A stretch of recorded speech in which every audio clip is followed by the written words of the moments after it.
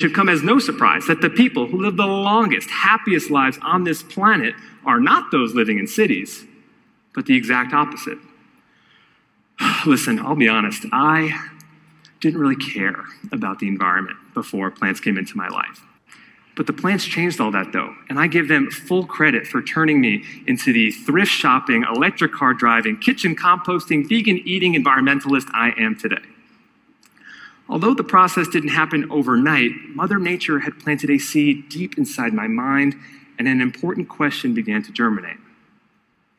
How could I care about the plants that I was growing, but not about the earth that was home to these beautiful beings?